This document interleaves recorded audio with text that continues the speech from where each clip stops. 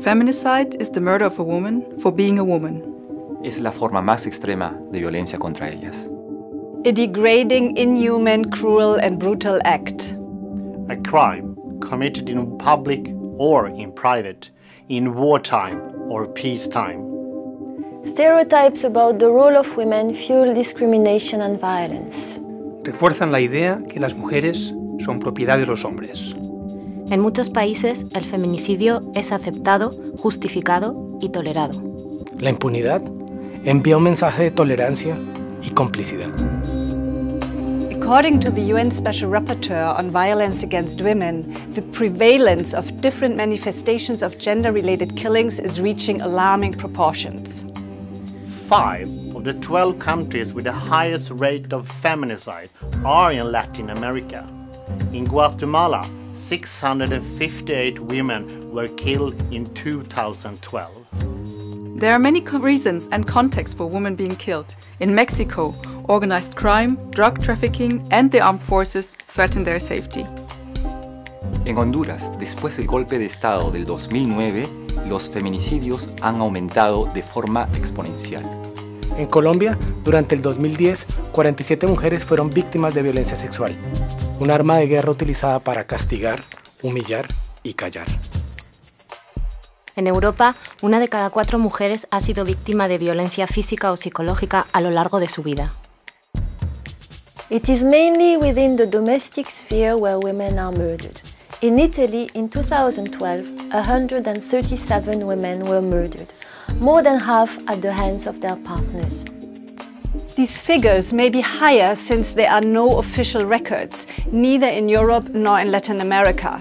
It is necessary to know the extent of the problem in order to act. The continuous increase of feminicide demonstrates the failure of states fulfilling the duty to prevent and eradicate the problem. Proteger los derechos de las mujeres y cumplir con las resoluciones y convenciones internacionales es una obligación de los Estados. The UN, in its Commission on the Status of Women, recognizes the phenomenon of feminicide and calls upon governments to promote appropriate policies and to end impunity. In Latin America, the Convention of Belém do Pará defines that the right to a life free from violence in both the public and the private is essential. Once ratified by at least 10 countries, the Istanbul Convention will be the first binding instrument for its member states. La Unión Europea y América Latina trabajarán conjuntamente en un diálogo birregional sobre género, que incluye la violencia contra la mujer. La Asamblea Parlamentaria Euro-Latinoamericana apoyará el contenido de este diálogo con una resolución sobre el feminicidio. Ya es hora de pasar a la acción. The ratification of the Istanbul Convention is imperative. Formular políticas públicas para erradicar el feminicidio debe ser un trabajo conjunto entre los gobiernos y la sociedad civil. From a gender and human rights perspective, states must ensure access to effective justice, reparation for victims, and the ending of impunity.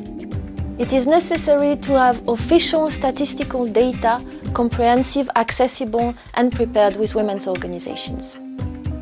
Los medios de comunicación deben responsabilizarse sobre su forma de informar. En situación de conflicto armado, los gobiernos deben definir políticas que protejan a las mujeres. We can achieve significant cultural changes through education and training to eliminate discriminatory practices. La violencia contra las mujeres es un asunto que nos concierne a todas y a todos. Each passing day means more women dead. Rompamos el silencio, acabemos con la impunidad y exijamos responsabilidades.